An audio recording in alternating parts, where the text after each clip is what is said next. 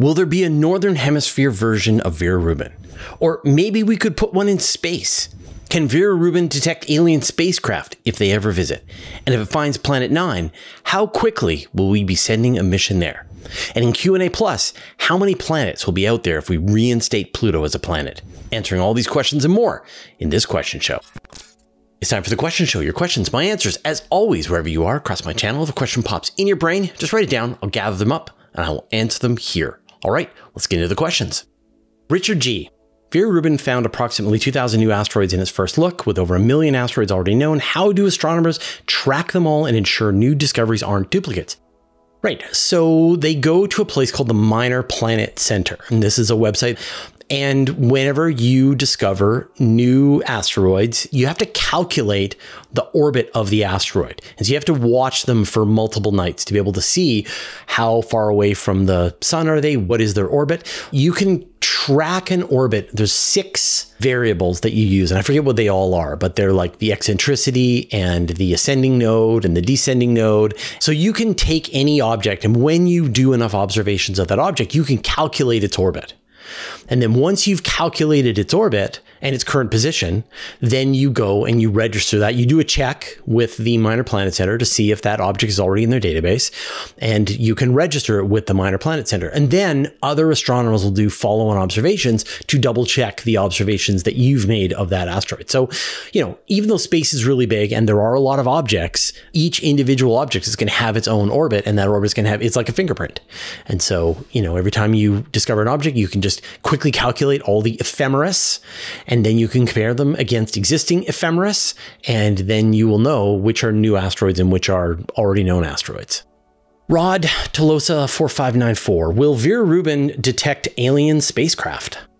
Vera Rubin could detect alien spacecraft. It is probably the best chance to detect alien spacecraft. When you think about how much of a problem satellites are going to be for Vera Rubin, that's because you're going to have spacecraft that are reflecting light, that are passing through the field of view, and it's going to be able to detect a lot of them. But also it can detect all of these asteroids, right? It's going to find 4 million asteroids during its 10-year operations. So if there are spacecraft that are moving through space around us and they are reflecting light, or they are emitting light, and it is within the capability, the brightness that Vera Rubin is able to see, then it should theoretically be able to see them. So yeah, I think, you know, if any kind of UFO or, you know, alien space fleet here in the solar system was found, Vera Rubin would probably be the spacecraft that found them.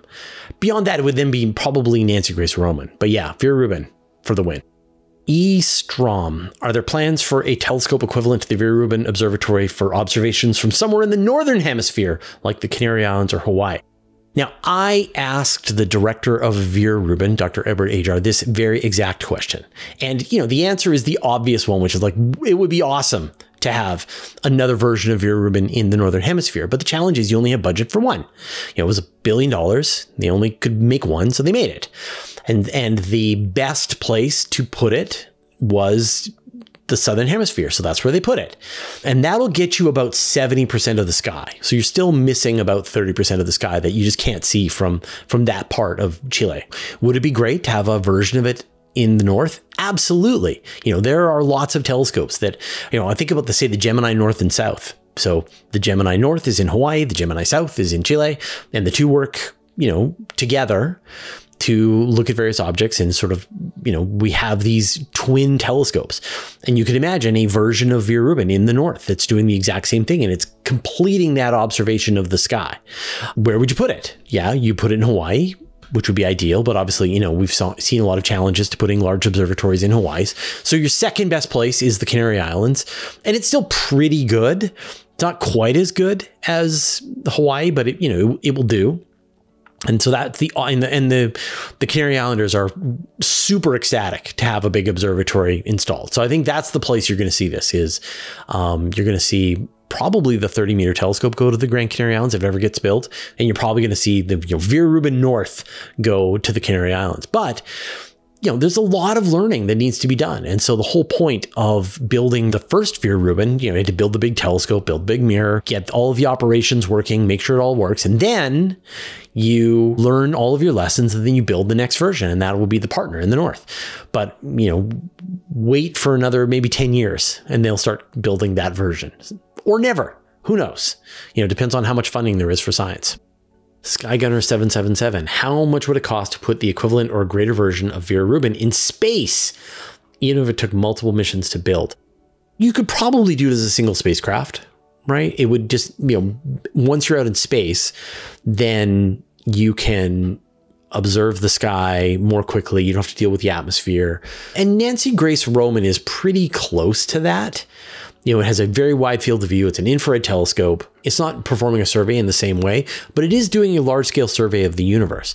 So it would absolutely be possible to create some version of Vera Rubin. Could you have a car, something that is the size of a car as your camera? Yeah, theoretically. Like maybe when Starship flies, it could, or New Glenn could carry something like the Space Vera Rubin telescope. And it would be amazing, right? Like maybe it would be, and it would be able to see the entire sky. It wouldn't be limited to just the southern hemisphere, could see the entire sky. So, maybe Vera Rubin is a pathfinder to a future space-based Vera Rubin. Like all of these ideas, all of these missions that we all want, we don't get to have them because we spend money on the military, that we spend money on all kinds of things that humanity spends money on, which you may consider to be of a lower priority than really cool space, but the rest of humanity doesn't see it that way. So we're in this kind of funny place that, maybe 5% of most countries' gross domestic product is spent on research. And some may spend a little more and some spend a little less. And the nations that have done the best are the ones that have spent more, over the long, that because it accumulates, right? The knowledge accumulates over decades, over hundreds of years. And the US is the best example of this, right? They were for the longest time the greatest spenders on science, and they're the largest economy in the world. And a big part of that comes from a lot of people, but also that they invested in science and technology. And yet we're seeing a decrease in budgets right now, which is unfortunate because that means that a lot of this kind of stuff, like you wouldn't get a Vera Rubin in the future if, under the current decreasing budgets. So I don't know what the answer is. I just, whenever I people are like, oh, wouldn't it be cool if we had it? Yes, it would be cool if we had that. But right now, unfortunately, we're not even going to have the stuff that we were supposed to have. Not to mention the cool ideas that would take us to Enceladus and under the ice on Europa, and to launch a telescope that will allow us to directly observe habitable exoplanets. But I digress. It's time to shout out our new patrons at the $5 level and above: Demetrius Jackson, Leon, Sean Osnes, Asa, Dave Shea, Shane Larkin, Jim Van Nostrand, Vinny Rafter, Kevin McLeod, and Joel Bernerman. Join our community at patreon.com/universe today. Nigel Dawson. How do they keep these massive telescope lenses clean, or does that affect the images too much? So we learned about this with Vera Rubin and all the other telescope facilities, is that they have a facility to resurface the telescopes.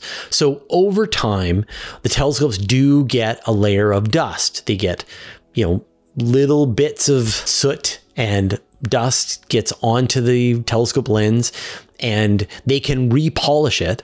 But what they can also do is resurface it, recoat it. So they take the telescope, they actually have a facility right where Vera Rubin is, and they can unmount the entire primary tertiary mirror, take it into this facility, polish off all of the material on it, and then put a new silver surface back onto it, and then bring that back out and put it back up. And so whenever they're watching the optical quality of the telescope all the time, and whenever it drops below some certain amount, they will fix it and resurface it and then bring it back out.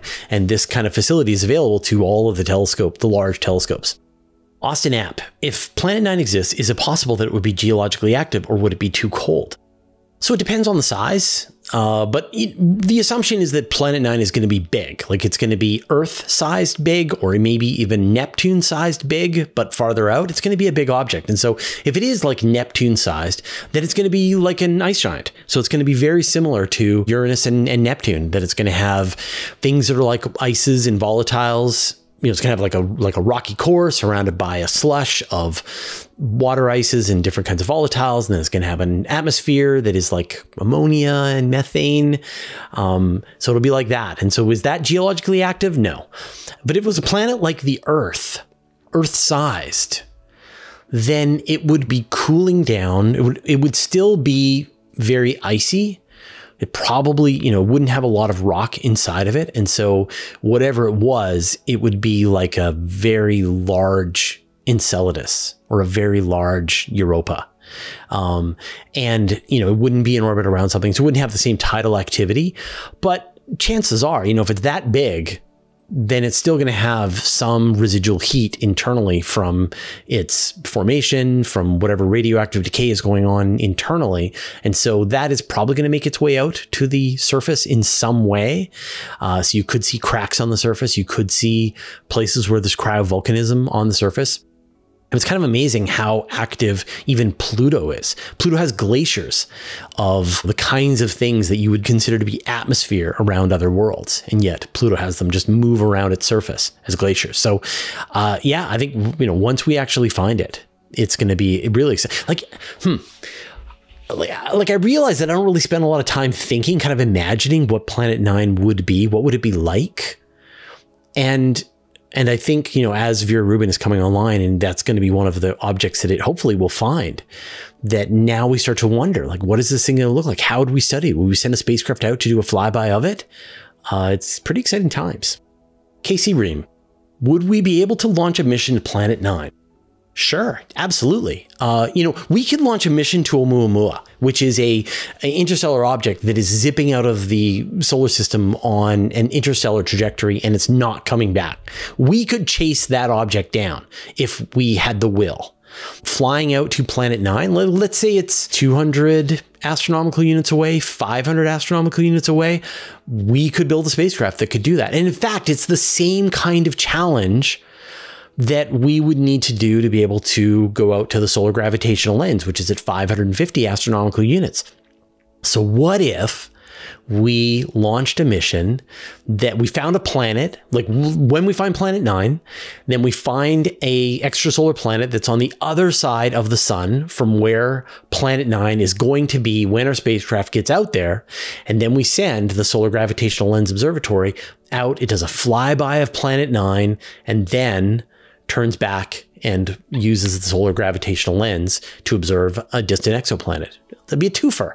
So yeah, absolutely. It just requires new kinds of propulsion technology, requires budget funding, and requires the will over multiple administrations or multiple countries working together to be able to pull this off. But it won't be cheap. It'll be expensive. But you can look at something like, say, New Horizons. New Horizons was a relatively inexpensive mission compared to larger flagship missions. And in 10 years, it got all the way out to Pluto and gave us the first close-up images of Pluto, and then took pictures of another Kuiper Belt object. So these things are possible. It's just, right now NASA is having to cancel the Mars sample return mission, which is like the top priority of the scientific community. That's getting canceled. So going out and visiting Planet 9 is lower. Like we haven't gone back to Uranus or Neptune. So there's a long list of things to do before someone says, okay, let's send a mission out to Planet 9. But I guarantee the moment Planet 9 is discovered, somebody is going to start figuring out what a mission to Planet 9 would look like. I'll bet you there's even a paper right now. Like we just covered a paper on Universe Today about sending a mission to Sedna, which is pretty far away, would require like some kind of direct fusion drive or a solar sail with some kind of, close maneuver past the sun. So, there's a lot of targets that are out deep in the solar system that are worth going to and would challenge our current ability to send missions out that far. And we should do them because doing difficult things is worth doing because it makes us better. It makes us more advanced, more capable. better able to deal with the rest of the universe. So I think we should be preparing for a mission to Planet 9 right now, and then we just send it to Uranus or Neptune or Sedna if our plans change or if we fail to find it. Did you know that you can watch the same video with no ads and get a bonus question over on Patreon completely for free? We call it Q&A Plus, and this week's bonus question is about how many planets we'd have if we included Pluto. And I'll put a link in the show notes. All right, those are all the questions that we had this week. Thank you, everyone who put your questions into the YouTube comments, as well as everybody who joined me for the live show that we recorded last week. Now, we are on our summer hiatus, so I'm not going to promote a new live show, but there are a lot of other live events that we're going to be doing this summer. So stay tuned for that. Now, speaking of things to do this summer, I'm going to give you some recommendations for how you can appreciate the night sky this summer. But first, I'd like to thank our patrons. Thanks to Abe Kingston, Andrew Gross, Barely Roofing, Brian Bodie, Caradwin, Chuck Hawkins, Commander Balok, Cy Nelson, David Gilton, David Matz, Dustin Cable, Evan Pro, Greg Feely, Hudson Ward, James Clark, Jeremy Mattern, Jim Burke, Jordan Young, Marcel Smith, Michael Purcell, Modzo, Paul Roebuck, Rank Haidu, Robeck, Sean Sargent, Stephen Fallon Munley, Vlad Shiblin, and Wolfgang Klotz, who support us at the Master of the Universe level, and all our patrons. All your support means the universe to us. So it's summertime for the Northern Hemisphere, which means warmer weather, and that means that you can get out and appreciate the night sky without freezing to death. And so I would like to recommend a few activities that you should do. Now, some of these are going to require some planning, and some of these are going to require that you have to be a morning person briefly. But for the planning, there are a couple of meteor showers that are coming up that you should try to organize to appreciate. Some of my fondest memories as a child was going and watching meteor showers with my family. And if you live in dark skies, then it's no problem. But if you live in light polluted areas, you're going to need to do some organization, some planning to be able to take advantage of it. You have to get to dark skies. But once you do, then there's nothing else you have to do. You just lay outside on a blanket, look up at the sky, and enjoy meteor showers. Now, there's two meteor showers you're going to want to keep an eye on. The first is called the Delta Aquarids, and they peak around the end of July 29th, July 30th. So they only get about 30 meteors per hour, but if that's if that works for your schedule, that's the one you're going to have to watch. The better one are the Perseids, and these are the classic summer meteor shower, and they peak on August the 12th, and you can get about 100 meteors an hour, which is great. And you can get faint ones, and you can get very bright ones, and it's a meteor shower that I watch every single year. I used to watch them with my kids. I have all these fond memories of hanging out, watching the sky, everyone falling asleep to the Perseid meteors. And then later on in August, many of the planets will be visible in the pre-dawn sky. And so if you get up before the sun comes up, or maybe you're like still out because you were watching the meteors the night before, then you'll get a chance to see a whole bunch of the planets just with your eyes. You'll be able to see Mercury, Mars, Jupiter, and Saturn all at the same time in the sky. And, if you've never seen Mercury, you're going to want to find a place with a good view to the east so that you can watch it before the sun comes up. All right. So next episode, I'm going to give you some recommendations on some gear that you might want to get to appreciate this better. All right. We'll see you next time.